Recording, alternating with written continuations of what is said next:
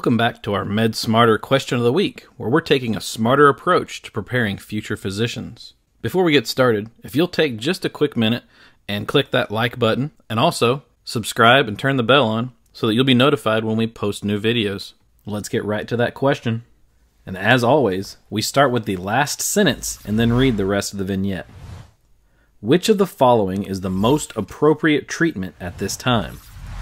A 65-year-old female with a long history of poorly controlled type 2 diabetes mellitus and chronic renal failure is admitted to the hospital for treatment of cellulitis. On day 3 of her hospital stay, she complains of chest pain that goes away when she leans forward. An ECG shows diffuse ST segment elevations with PR depressions. Her echocardiogram is normal. Which of the following is the most appropriate treatment at this time? So before we look at the answer choices, let's narrow down some things here. So we've got a patient with poorly controlled type 2 diabetes and chronic renal failure, was admitted for cellulitis, is having chest pain that goes away when she leans forward. This is important.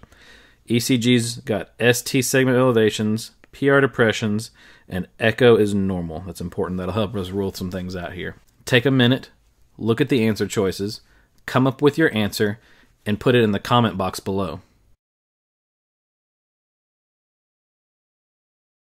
So let's go ahead and start off here with option A, cardiac catheterization.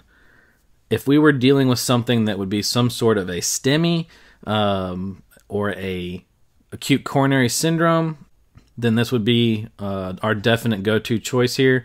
But this patient isn't having a risk for ischemic heart disease based on these symptoms. I believe she's dealing more with a pericarditis versus any type of a acute coronary syndrome. So cardiac catheterization will not be my first choice here. B, dialysis. Dialysis might be a possible answer here. Typically, pericarditis in this setting can be caused by hyperuricemia that can invade the pericardial sac there. So we can remove that uric acid from the blood with dialysis because she does have chronic renal failure. So I'm going to leave that as an option choice. C, NSAIDs, nonsteroidal anti-inflammatory drugs. So if we're dealing with pericarditis here that could be viral or idiopathic, then NSAIDs would definitely be an option here that can help us. But since we do have this instance of chronic renal failure, I do think we're dealing more with an issue associated with uric acid rather than something like a viral or idiopathic issue. So therefore, we're probably not going to do NSAIDs, even though that is a good option for some situations. It's not the best in this situation, so I'm going to rule that out. Pericardiocentesis. We don't see any effusions. The echocardiogram is normal, so I'm going to rule out pericardiocentesis. We don't need that. And E, switch her to another antibiotic regimen. So it said that she did have cellulitis, and that's why she was originally admitted. So if we had issues with that antibiotic, like anaphylaxis due to an allergic reaction, then definitely we would want to switch her antibiotic. However, not seeing any of that here. Antibiotics don't cause uremic acid levels to go up and give us a uremic acid pericarditis. So E is not going to be an answer choice for me, which leaves B as my final answer. And B is the correct answer. So like we said here, this is pericarditis due to uremia. So our uric acid levels are elevated in the blood because they are not being pushed out by the kidneys due to our chronic renal failure. So she has chronic kidney disease causing the pericarditis. So what we need to do is go in and remove that uric acid out of the blood, and we do that with our dialysis. Some other things to discuss here. What is the classic presentation of pericarditis? So pleuritic positional chest pain is going to be big for us.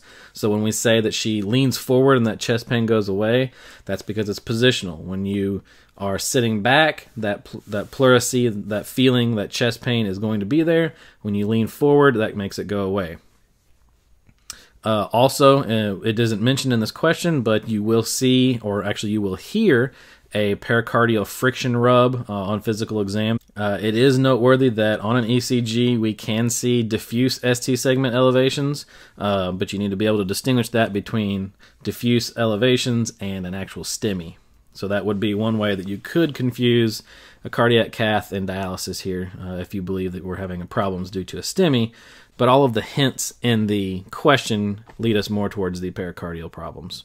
So what can cause pericarditis other than what we've discussed here as far as chronic renal failure and uremia? Well, we can also see viruses causing pericarditis. So Coxsackie virus, echovirus, adenovirus, HIV, all of those can give us some pericarditis. We can also see bacteria causing pericarditis. Specific bacteria include tuberculosis, Streptococcus pneumoniae, or Staph aureus. A lot of times with Staph aureus, we're talking endocarditis, pneumonia, or post-cardiac surgery. It can also be neoplastic, so we could be dealing with cancer. Could be autoimmune, could be uremic, so which is the situation we're dealing with here. Could be cardiovascular, or it could be idiopathic, meaning we're not for certain what is the cause, but we do know that it is there.